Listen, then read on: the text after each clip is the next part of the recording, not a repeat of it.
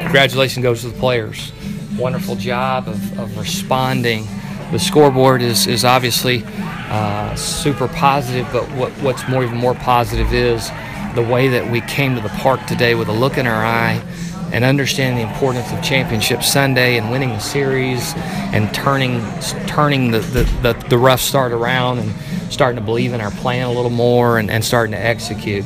I couldn't be more proud of Chandler Fidel.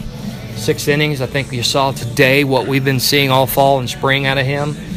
Throwing the ball downhill, commanding both sides of the plate with 3 pitches. And he had a rough start at Oral Roberts against a very good club on the road. He got back up on the horse and showed some poise today. It can be a great year if we play like that, if we're calm, if we don't try to do too much, if we throw the ball over the plate.